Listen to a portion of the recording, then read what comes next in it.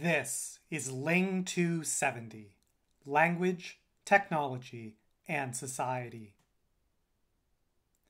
In this part of Module 1, we will explore the topic of writing as a language technology. We are going to look at a fundamental misunderstanding of the Chinese writing system by intellectuals in 17th century Europe. We are covering this topic to prepare us for one of the big takeaway messages from Chapter 2 of the textbook. That is, all symbol systems depend on convention for meaning. The intellectuals of 17th century Europe failed to grasp this concept when they misunderstood the Chinese writing system in three key ways.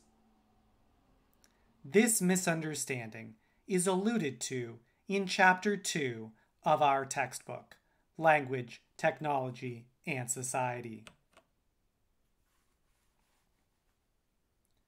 Intellectuals in 17th century Europe failed to recognize that all symbol systems, including the Chinese writing system, depend on convention for meaning.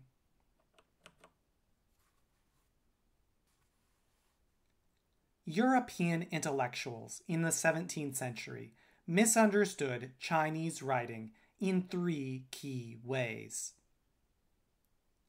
They incorrectly thought that Chinese characters directly represented ideas.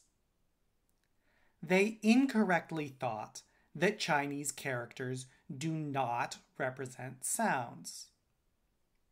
As a result of these two first incorrect ideas, they incorrectly thought that Chinese characters were truly language independent. Based on this false conclusion, they had great hopes regarding universal language, that is, the idea of a truly language-independent writing system where each symbol inherently represents an idea in a convention-free way. The next video examines this search for universal language in more detail. That video was recorded for a different class of mine, History of Machine Translation. So, to recap, European intellectuals in the 17th century fundamentally misunderstood the Chinese writing system. They incorrectly thought that Chinese characters directly represent ideas. They incorrectly thought that Chinese characters don't represent sounds, and they incorrectly thought that Chinese characters are language independent.